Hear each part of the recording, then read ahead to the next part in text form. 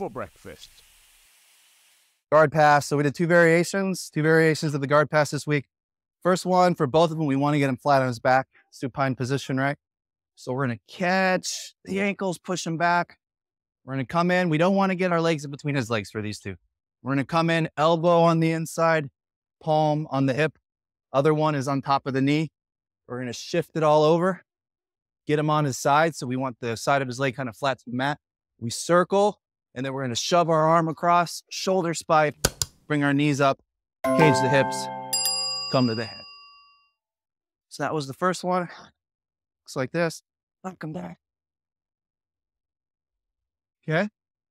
Second one, we go to do that move, but our leg gets trapped. As we go to go around, his leg traps my leg, so I can no longer shoulder spike. So instead, I'm going to change gears and just do a knee cut. I drop that knee to the mat, shoulder low so he can't get the knee shield. Then I'm going to punch this arm to the underhook, look for the tricep, baseball slide through. So that one a little faster. Okay, so we're going to do both, yeah? You do one then the other. Do the first one. The second one.